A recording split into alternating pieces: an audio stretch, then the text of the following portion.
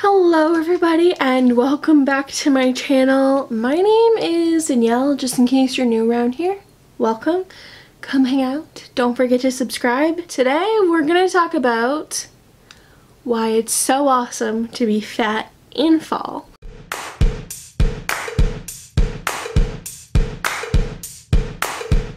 Now this is a series of videos I've been doing on my channel for a couple of years.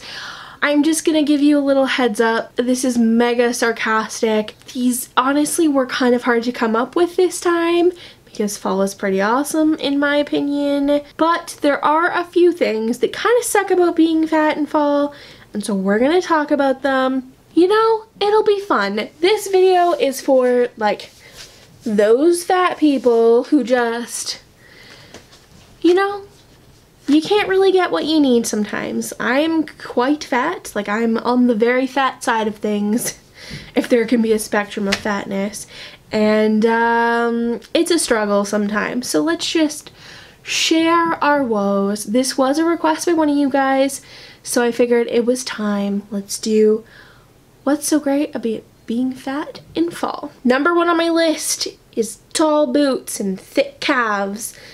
Now there are a lot of companies who now do like wide width and big calf boots, but I have lymphedema, which means my legs look like tree trunks, and so even those wide calf boots are not fitting, so I'm definitely not getting tall boots anywhere.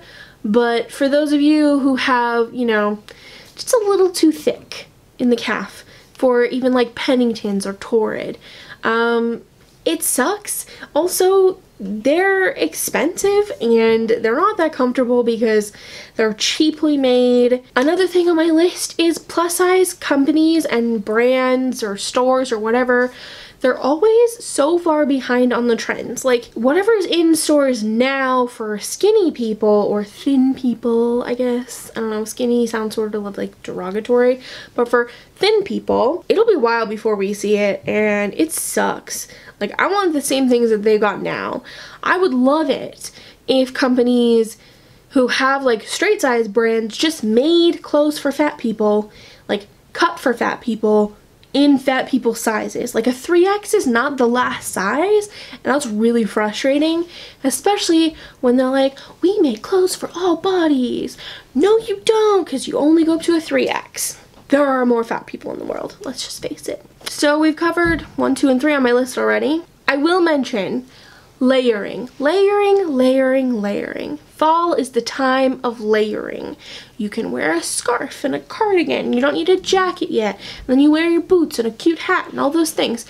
But I'm fat. And like in general, fall is like half summer, half actually cool temperatures. And I'm hot all the time, even in winter, so yeah, that's fun.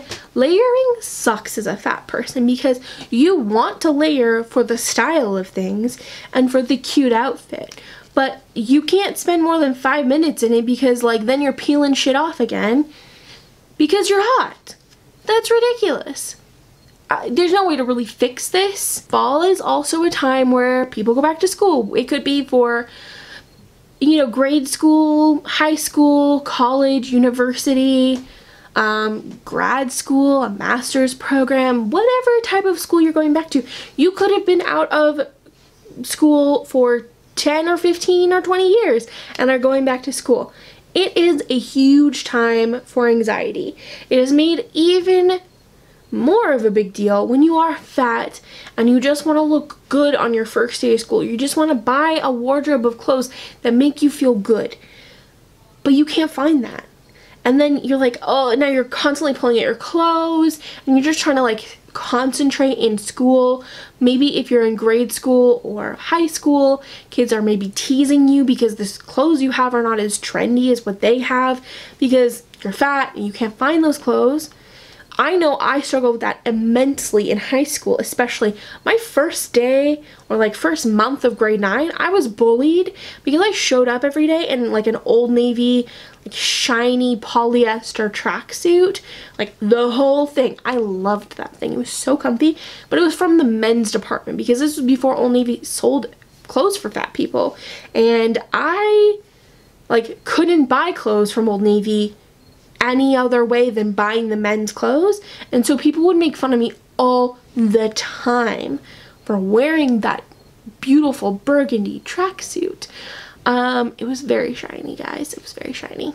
And I am very happy I don't have photos of it, because it was a time in my life where I didn't allow people to really take photos of me. Back to school clothes and just doing something so big in your life and trying to fit a wardrobe around it brings a lot of anxiety, and I can totally understand why people would want to feel confident on their first day somewhere, or even their first month. They just want to have nice clothes. Maybe they've been out of work for a long time, or like out of school for a long time because they've been taking care of kids, and now like they're bigger, their body is not what it used to be, and they just want to feel comfortable. But like, you're already not going to fit in because you're way older than everybody else when you're going back to school, and then because you're fat, you then have to deal with like tiny desks that don't fit your body in them, desks where the chair is attached, because that is the cruelest invention I've ever come across. Spaces that are not meant to be accessible or for fat people. I'm talking about like lecture halls, you know, where the hall, it goes up and you just like huge spaces and you literally have to go to another floor to get to the first floor. To like where you can actually move around, and so you don't have to walk back up the stairs again if stairs are a problem for you, which they can be for anybody, but it's so hard. And then those spaces to sit down, like say you come in the back and you're at the top of the lecture hall, the spaces are so narrow and people still have to get around you, so you have to move all the way to the inside, and then you have to then shuffle all the way back out, and it's like, it's almost cruel how tight those spaces are, because your butt is literally going to touch someone else's face when you walk by, no matter what you do. And there's like no space to sit. Cafeteria tables in high school were a huge problem for me. My cafeteria in high school had these awful fold-up tables that like folded like this, and they had stools attached that were, the stool was this big. My butt cheek wasn't even that small when I was 17 and in that school. And then the stool was attached, then you had to sit on it. I would stand most lunch hours and people were like, oh, why don't you sit down? I'm like, my body doesn't fit there. Like, it just doesn't. And like sitting on a picnic table, same thing. My body does not fit in that tiny space that you're allowing. And it's, you know, it doesn't mean that like I should be punished for those things. Like, I still need to sit down at lunch, you know? There should be detached chairs. School, going back to school can be a really hard time for people when they're fat. There's just so many anxieties that come along with it, so much unknown, especially when it's new and you're going somewhere new. Now, here is one that is definitely all about diet culture. So with cooler temperatures, you just want to have like warm, comforting food. You probably eat a lot more potatoes, like more high carb meals. Well, people seem to think that like you don't want to have that, or you shouldn't have that comfort food or those like comforting meals. When you're fat, you should still only eat a salad. Like, how is that fair? If you get to have your warm comfort food, you being possibly thin or just a rude asshole who's now said, why aren't you eating a salad? Because it's like 10 degrees out and I'm cold, 10 degrees Celsius, okay? That is chilly here. And like, I would like to be warmed up by my food, thank you. And a salad is not going to be satisfying in this temperature. So I'm gonna eat my bread and my soup and, you know, my hot coffee with full fat milk or whatever. This one is definitely something that thin people may not experience a whole lot, and that's the idea that the store doesn't sell your size. They make the size, they offer the size, but it's an online exclusive size. I ran into this recently when I went to Torrid.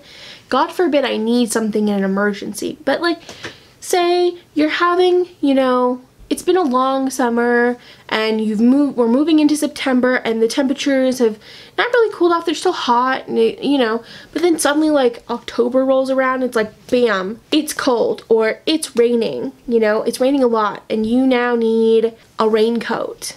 Okay, well, an umbrella would be fine. That is a temporary alternative. Say you need a raincoat that is fleece lined, right?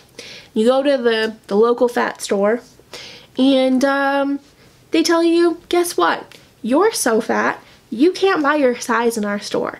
We don't like you enough. You don't make us enough money. which is the response I got from this store when I emailed them and said, why don't you sell my size in the store?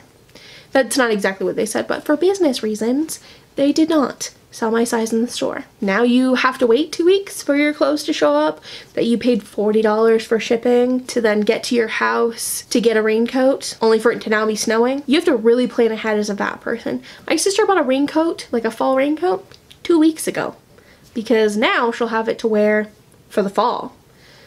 It was August. Like, how ridiculous is that? I shouldn't have to buy a winter coat in September just so that I can get it in time for December when it's snowing. It should be available in the store in my size. If you make the size, you should sell it in the store. You know, just my educated fat person opinion. This is just, this one's just like a general pet peeve of mine. Everything is all about the oversized sweater and t-shirt these days, and I found hacks to get around it. You know, I figured some stuff out. However, I just want a freaking oversized sweater that is cozy and woolly and warm. But obviously, like, it's gotta be made from for a fat person, right? The problem is like, in most stores, I wear the biggest size. So if I want something oversized, it literally doesn't exist for me. Could you imagine going into a store as a, let's say, a size 6, okay? You go into the store and you're like, I like this sweater. It's very lovely. It's a little boxy. That's great. I'm gonna buy it 3 sizes too big so I can wear it oversized and be super stylish and cool. But you're like not even remotely worried that they don't sell your size. You're just like, oh, this 6 fits, you know, normally. And you just go, grab the 3 sizes up. You don't even have to try it on because you know it'll be very oversized. You buy it, you take it home, you wear it. You know what happens when I want something that's oversized? I go, I look on the rack. I don't even have to look on the rack, to be honest. I just know they don't make my size. They don't even sell my size in the store, but they definitely don't make any sizes bigger than mine. And that is just, I just want an oversized sweater. Like, why is that so hard to ask? I want an oversized sweater. I want necklaces that don't choke me because they're made for only people with like 12-inch size necks. I want scarves that are longer because I have a bigger neck and a bigger head. You know, there's just like a lot of things that people don't think need to be fat person sized. Tote bags, for example. I love me a good tote bag. It carries all my crap. I can put the handle on my arm, or in theory I can put the handle on my arm. But every tote bag I've ever picked up has these short ass arms that do not fit, or like the short ass straps that don't fit over my arm. Like, they get to the crook of my arm and like they're not going any further. They're certainly not fitting over my coat in the winter or the fall. So, you know, that's fun. That's okay. I just started making my own. That's what I like. All the bags at Rebellious Clove, let me just say it now, they all have long ass straps. Okay? They're tote bags that have long straps that fit on my shoulders and have extra room to, like, you know, fit a whole other arm in there. They're huge, they're nice and big and oversized, they have sturdy handles that grip to your shoulder, but they're long and they will fit your arm when you're fat. You can buy them if you're thin, but they fit your arm when you're fat. And you can never, like, they will always do that. I also make fanny packs that fit around fat people. I make shopper style totes that fit on your arm when you're fat. The basket bags I make are fat arm friendly. Like, it's all fat friendly, you know? And I don't understand why companies can't think that through. You know, why, even with an extender chain on your necklace, do you just like not fit my fat neck, you know? And yes, I know I have a fat neck, but it doesn't mean I don't want to buy nice jewelry or a scarf. Thank you guys so much for listening to me ramble and rant. All of this is said in mostly good fun, but to be honest, I would really like my dog to not be jingling around right now and hiding under my legs, but also I would really like it if fat people's stores, the fat stores, actually stood up and took notice of the things they're doing wrong and fixed it. Make it better. You have so much money you're leaving on the line. You straight size stores can really, you'd be making buckets of money just by adjusting excuse you, just by adjusting what you're doing, offering more sizes, cutting your clothes for actual fat people, my dog has now decided she would like to join us for this portion of the show. Thank you. No, we're not gonna lick my makeup off my face. Thank you. Anyway, let's just, you know, I just want fat stores to do better. I want straight size stores to start offering more sizes. Okay, thank you. And I just want to be able to walk into a store that I know sells my size and buy it off the friggin' rack, you know? Either that or let me ship it to the store for free. Because if you're not going to sell my size, but you make it, you should allow me to get it for free somehow. Like, get it shipped to me, not get it for free. Yeah, I don't really have a whole lot else to say on the subject. I'm kind of talked out. Abby is stealing the show, I'm sure. If you guys are interested in supporting the content that I make, getting exclusive videos and exclusive content and exclusive access to me, I would hope that you consider signing up to be a patron on my Patreon. Like I said, we have exclusive content. I've recently revamped all of the tiers to offer some interesting perks, one of them being a podcast, and yeah, I'd love it if you would come over and join us. So, I don't have anything else to add. If you like this video, don't forget to give it a like, subscribe, stick around. If you can't sign up to my Patreon or you're just not interested, that's totally fine. But if you are interested, the link is in the description box or on the end screen. Thank you so much for watching, and I will see you guys soon. Bye!